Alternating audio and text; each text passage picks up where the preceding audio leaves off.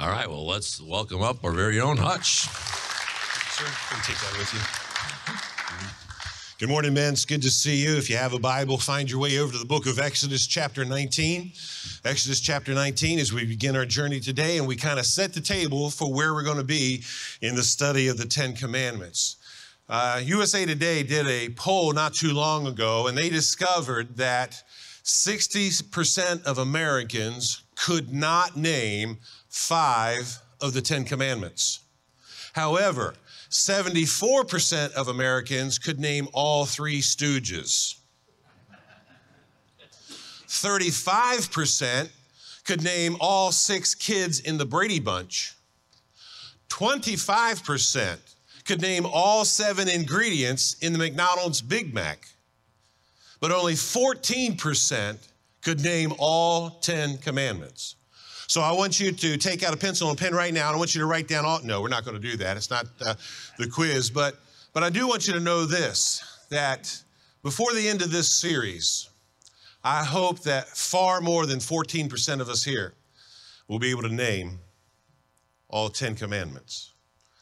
But more importantly, that we'd be able to live out all 10 commandments and everything that God has for us. You know, for many Americans, the 10 Commandments are not carved in stone. For many Americans, the 10 Commandments are merely written down in pencil and there's a huge eraser nearby. The 10 Commandments have influenced our nation and the laws of other nations more than any other single document. Listen to what Ray Fowler writes, and I quote, "They have been a positive good whenever nations have enforced them and people have followed them. Whenever nations and people have disregarded them, it has only meant moral and societal decay." James Madison, the 4th president of the United States and the founding father who is given the title the father of the American Constitution, said, and I quote, "We stake the future of this country on our ability to govern ourselves under the principles of the 10 Commandments." On June 25th, 1962, the U.S. Supreme Court decided that school-sponsored prayer was unconstitutional in the case of Engel versus Vitale.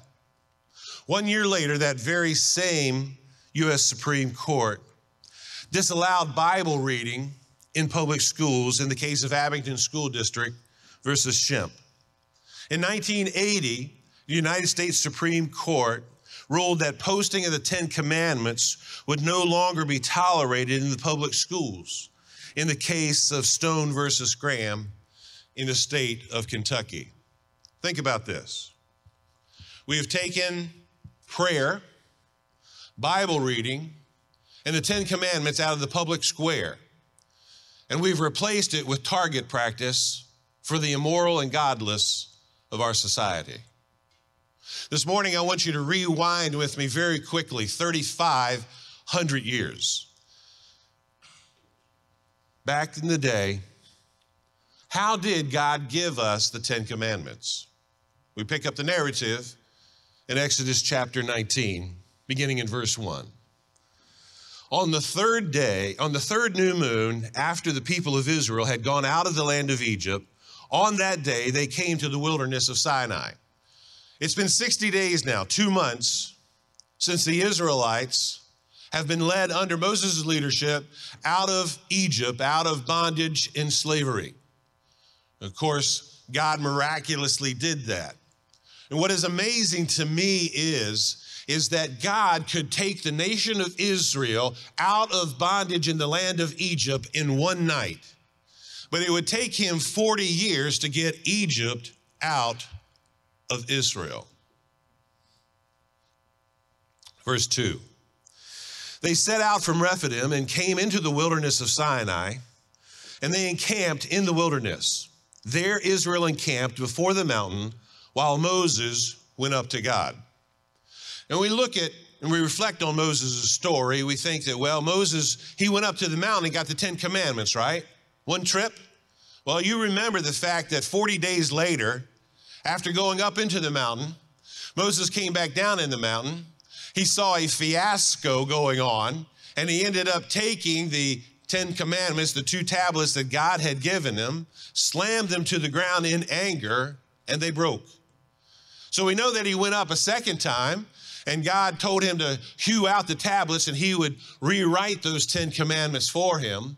But literally, when we study the text, we see that Moses went up to God 7 different times. The Lord called to him out of the mountain, saying, "Thus you shall say to the house of Jacob and tell the people of Israel, you yourselves have seen what I did to the Egyptians and how I bore you on eagle's wings and brought you to myself. Now, therefore, if you will indeed obey my voice and keep my covenant, you shall be my treasured possession among all people.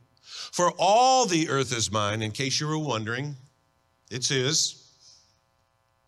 "And you shall be to me a kingdom of priests and a holy nation. These are the words that you shall speak to the people of Israel." Verse 7.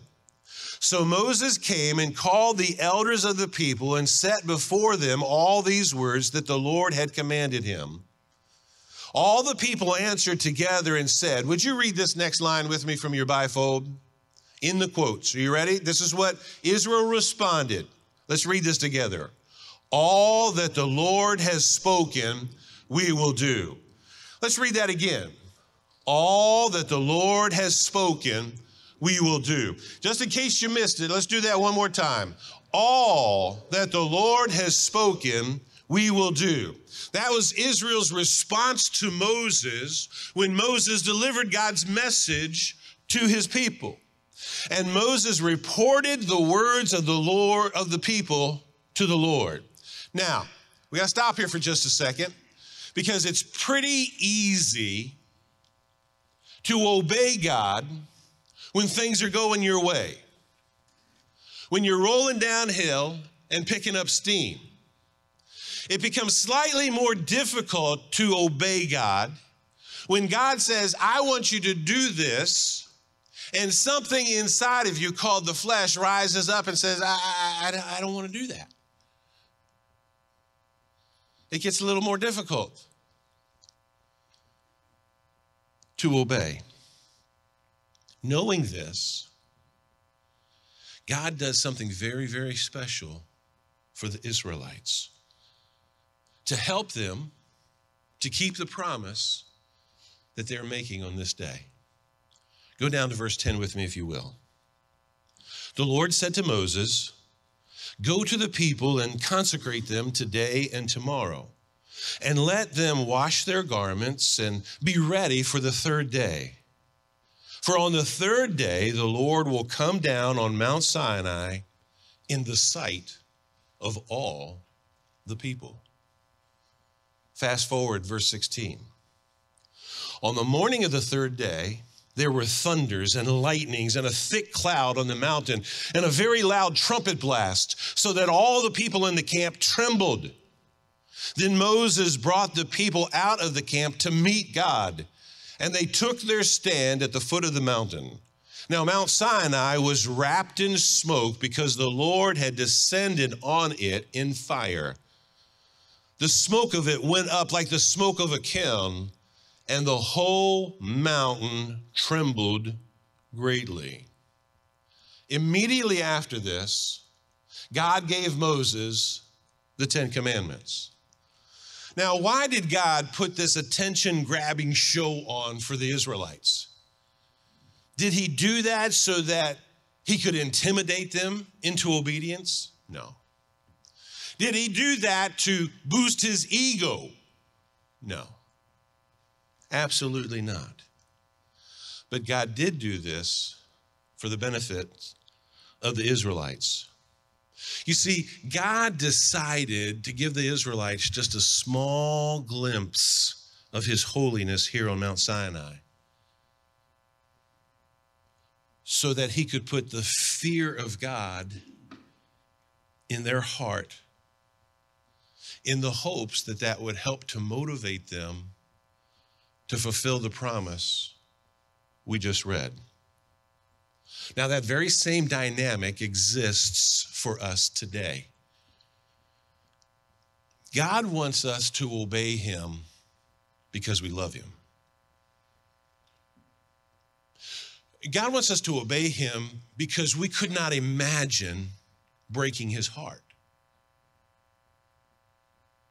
But God also understands that there are times when that old, ugly, sinful nature rises up inside of us. And it comes against our passionate pursuit and desire to obey God and takes us to the very precipice of disobedience. And so it is in those times that God wants to give us the motivation of the fear of God. Now, I know what you're thinking. Hutch, I'm a successful businessman. Have been for decades now. This fear of God thing, come on. That's an Old Testament thing, right? That's an under the law thing. We're under grace. Well, before you carve that thought into stone, I want you to listen to something that Jesus said. Look at it here so you can see it for yourself. Luke chapter 12 and verse number 5, the Bible says, Jesus speaking, "But I will show you whom you should fear. Fear him who, after your body has been killed, has authority to throw you into hell." Now, who's he talking about? Well, he's talking about God. Look with me, if you will, at Hebrews chapter 12, where the writer of Hebrews chapter 12 is reflecting on the events that took place in Exodus chapter 19 that we're looking at this morning. Hebrews chapter 12, verse 28, the Bible says, "Therefore, since we are receiving a kingdom that cannot be shaken, let us be thankful, and so worship God acceptably with reverence and awe." Circle, highlight, underline. Worship God acceptably with reverence and fear, for our God is a consuming fire. If you and I are going to be wise followers of Jesus Christ, we must learn to live our lives in reverence and awe of the one true living God. So God gave the Israelites the 10 Commandments, but why? What was his purpose in giving the 10 Commandments?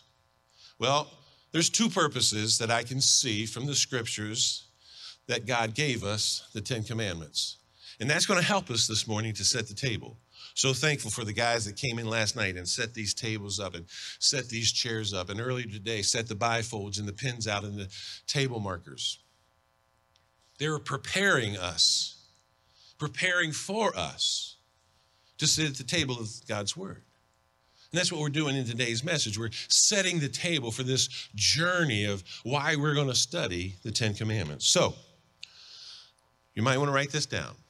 God's first purpose in giving us the 10 Commandments is to make every person alive aware of what a sinner we really are. God's first purpose in giving us the 10 Commandments is to make every single solitary person alive aware of what a sinner we really are. Romans chapter 7, the Apostle Paul, writing this great theological treatise, verse 7 says this, "I would not have known what sin was had it not been for the law." Paul says, listen, the law is what helps me to understand what sin is. Verse 22, Romans 7, "For in my inner being, I delight in God's law. It brings me joy. It's a delight to me." But notice what verse 19 of Romans 7 says. "For I do not do the good I want to do, but the evil I do not want to do, this I keep on doing." Paul says, I got a problem here. No matter what I want to do, I just can't, in and of myself, keep all 10 commandments. I simply keep breaking them over and over and over again. And Paul says, this forces me to come to a dreadful conclusion. And the conclusion that it forces me to come to is this. God's law, God's 10 commandments are holy and righteous and just. They're God's plumb line for this life. And since I can't keep them, there must be something wrong with me. And that's exactly the point of the 10 Commandments. to help us see ourselves and the truth about ourselves. Put another way, without a perfect standard of righteous behavior, and that's what the Ten Commandments is, to compare ourselves to, you and I would never, ever fully realize just how deeply and thoroughly sinful we really are. Again, look at what the Apostle Paul writes, Romans chapter 7, verse 5. For when we were in the realm of the flesh, the sinful passions aroused by the law were at work in us, so that we bore fruit for death. Remember, there's a scripture that says, for the wages of sin is death. But look at what Paul wrote in Romans chapter 3 in your notes. Paul says this, therefore, no one will be declared righteous in God's sight by the works of the law. Rather, through the law, we become conscious of our sin. Do you remember that old Michael Jackson song, The Man in the Mirror? Somebody want to sing it for us real quick? Nah, I don't. Listen, that's what the Ten Commandments is for. It's so that every single one of us look into the mirror and see who we really are. And when we honestly begin to take a look like this at ourselves, that man in the mirror, we'll see we're not just a little bit off in keeping the Ten Commandments. The truth of the matter is we will see how dreadfully sinful we really are in the sight of a holy God. And it was this process of self-discovery that caused the Apostle Paul to cry in Romans 7:24, what a wretched man I am. That's not a word we use a whole lot anymore, is it? Wretched. Paul, what a wretched man I am. Who will rescue me from this body that is subject to death?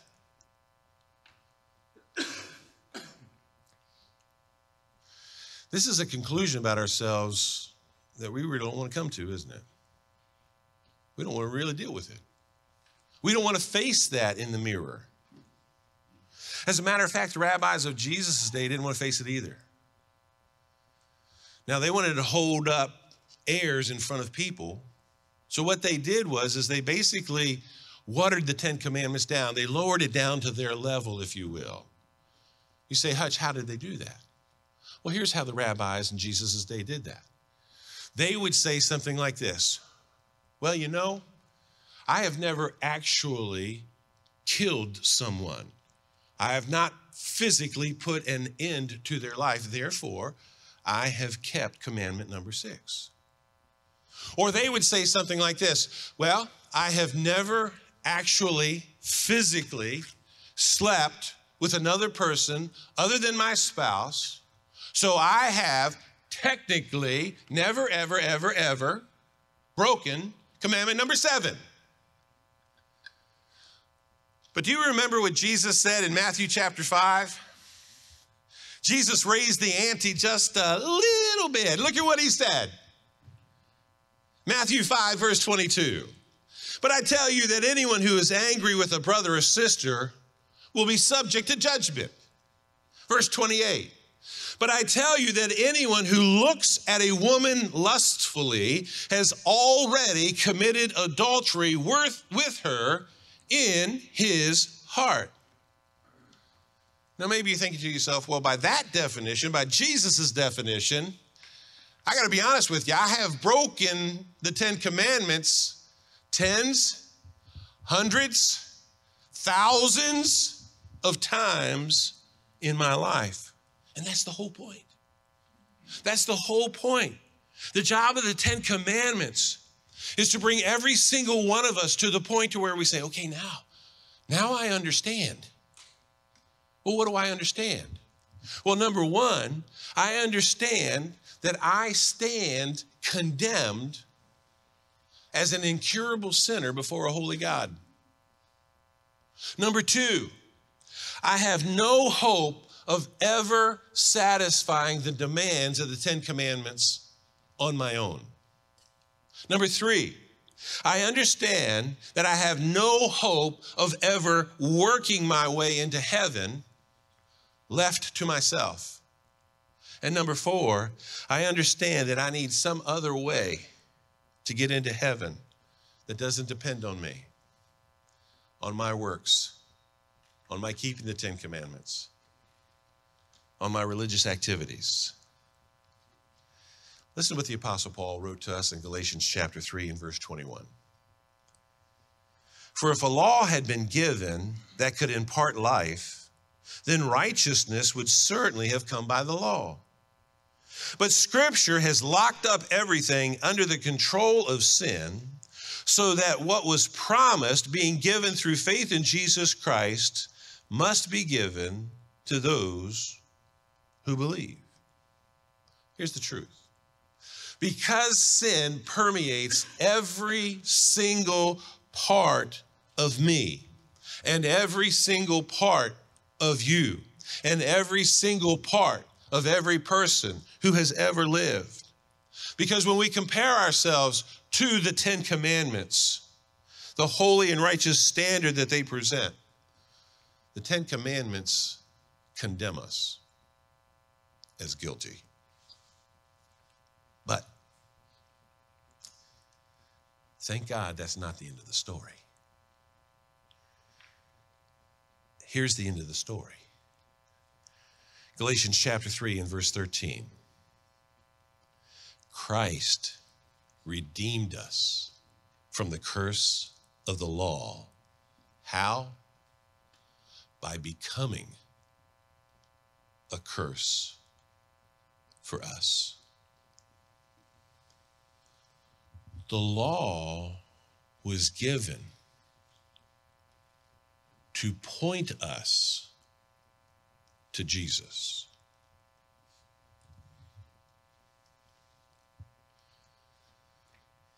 When I understand how utterly sinful I am,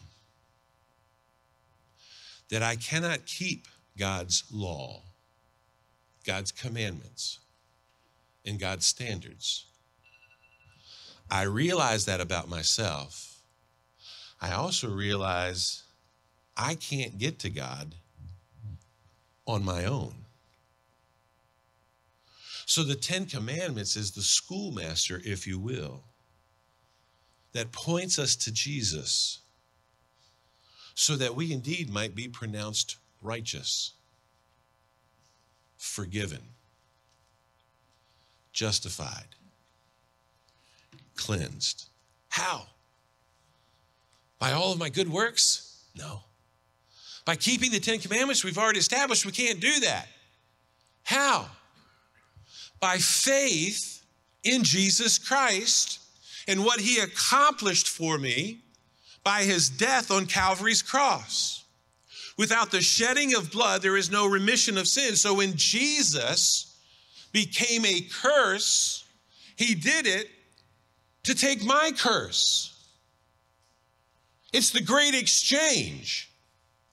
My guilt, my sin, my curse.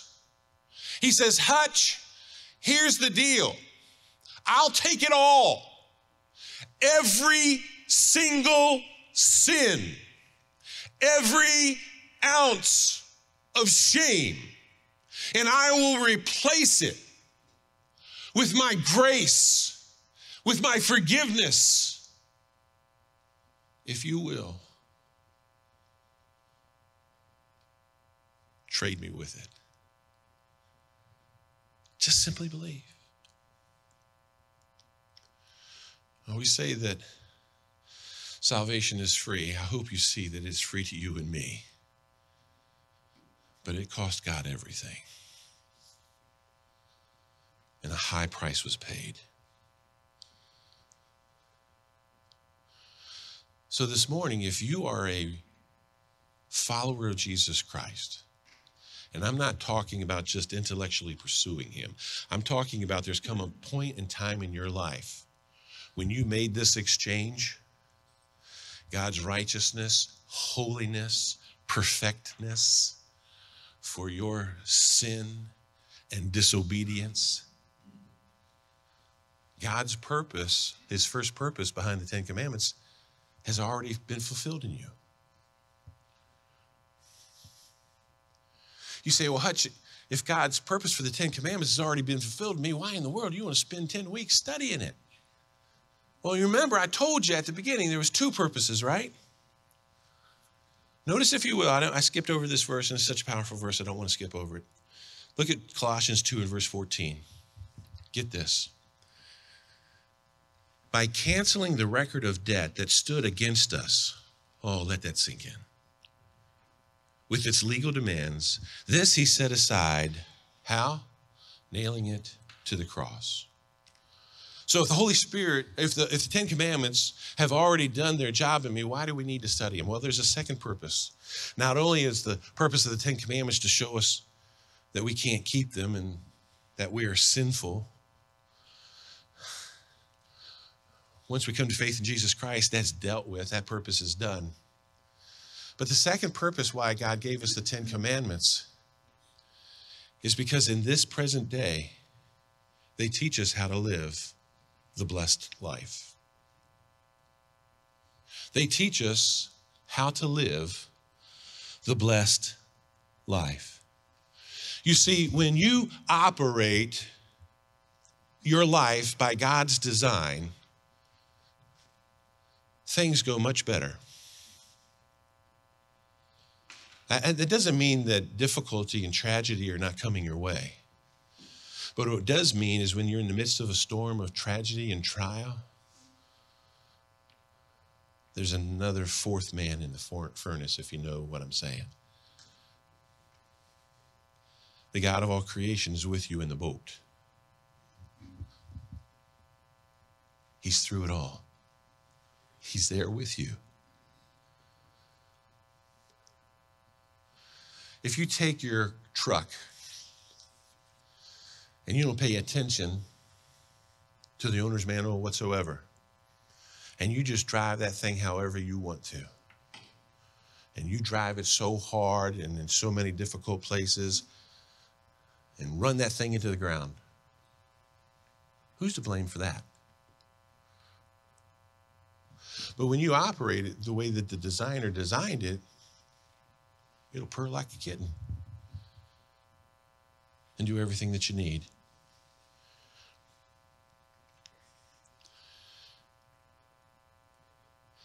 Every one of the Ten Commandments is restated in the New Testament except for the Sabbath, and we'll cover that when we get there. But what that means is this, guys. We can't discount the Ten Commandments as an Old Testament thing, an Old Covenant thing, because the truth of the matter is they are applicable to us today. That means that the Ten Commandments are timeless, culturalist, non-negotiable principles for godly living. And that's why we need to study them. We're not going to study them as God's measuring stick, pointing in condemnation to us, because we've already illustrated he's already taken care of that. But what he does is he gives them to us so that we can live the genuinely blessed life that he has for us. You say, well, Hutch, that's great. But how does that affect me? Well, here's how it affects you guys.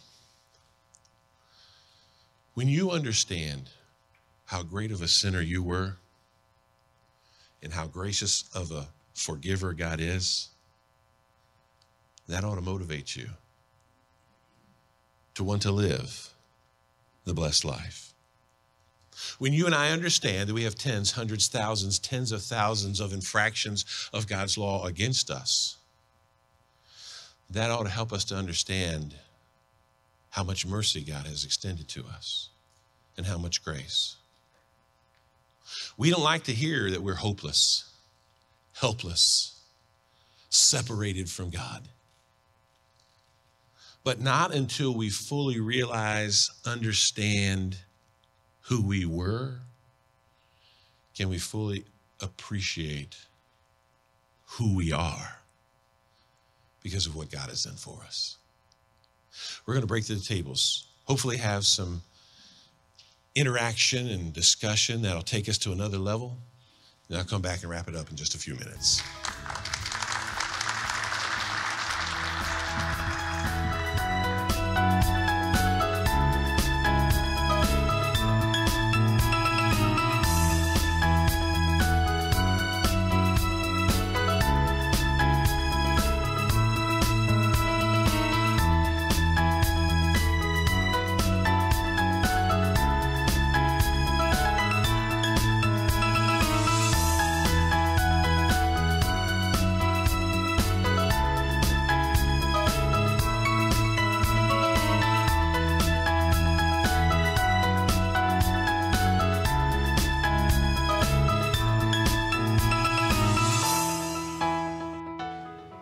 My hope and my prayer as we walk out of here today is that we would genuinely be humbled by what we have studied.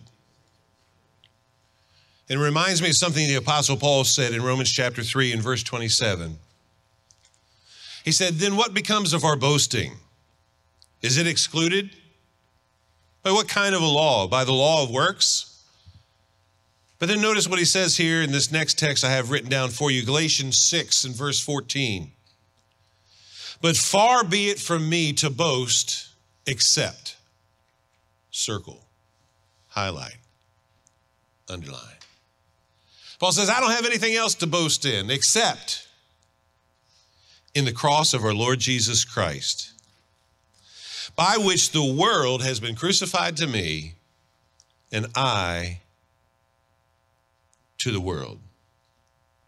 Because when you and I truly and genuinely understand the degree of our sin and disobedience, when we understand that there is absolutely, positively no room for pride, arrogance, haughtiness, or hubris, the only thing that there is room for is humility and gratitude to God for doing what we could never, ever, ever, ever do on our own and for ourselves. And as followers of Jesus Christ, as men of God, we are called to live differently than the way our world lives. Listen to what the Apostle Paul said, Romans chapter 12. He said, do not be conformed, do not be poured into the mold of the ways, the philosophies of this world, but rather, instead of, be transformed, metamorphosized, changed. How? By the renewal of your mind.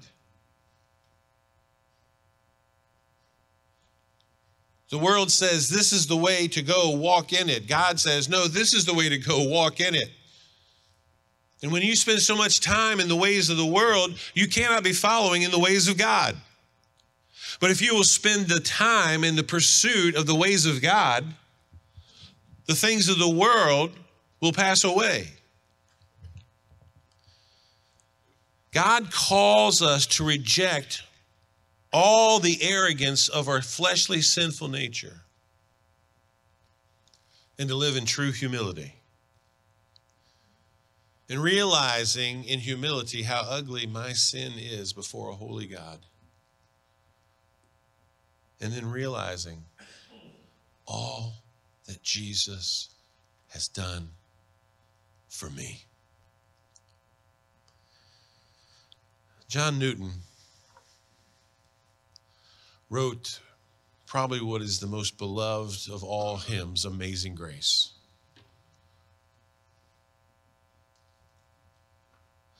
But John Newton didn't start so well. He had a very tough upbringing, which led to a hard life. He was a slave trader. He would take a ship and go to Africa, separate men from their wives and children and families, put them in the hull of a boat in the most inhumane of conditions and sail across the ocean.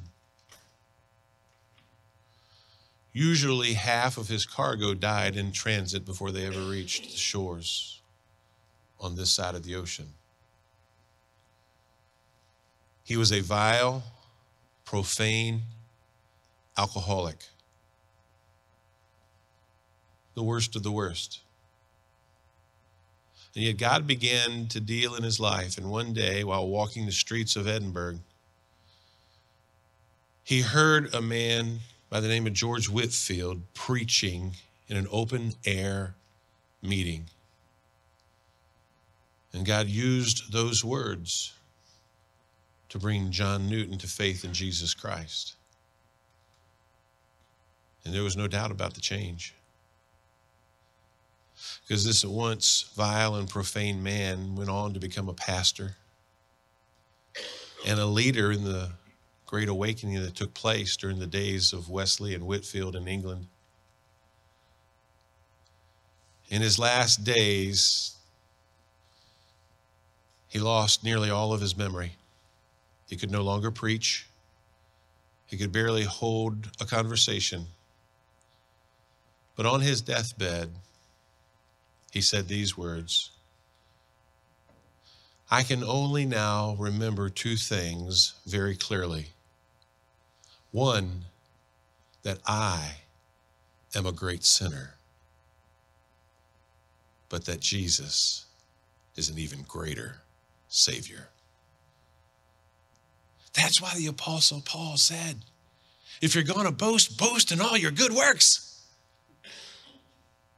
No.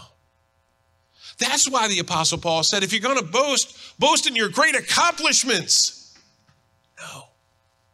That's why the Apostle Paul said, if you're going to boast, boast only in the Lord. Father in heaven, it is our prayer today that as we leave this time together, you would give us a great understanding of what incurable,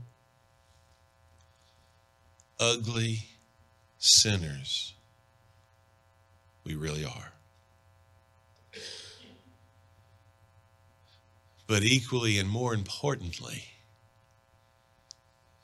you would help us to see what a great Savior Jesus is.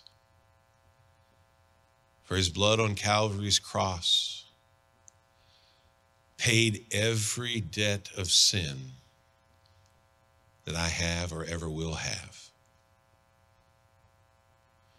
Help us to leave this place today humbled and grateful for who you are and for what you have done. And may we never, ever, ever, ever be the same because of it. In Jesus' name we pray. Amen. Guys, we got a great journey ahead of us. Hope you show up as we take it step by step along the way.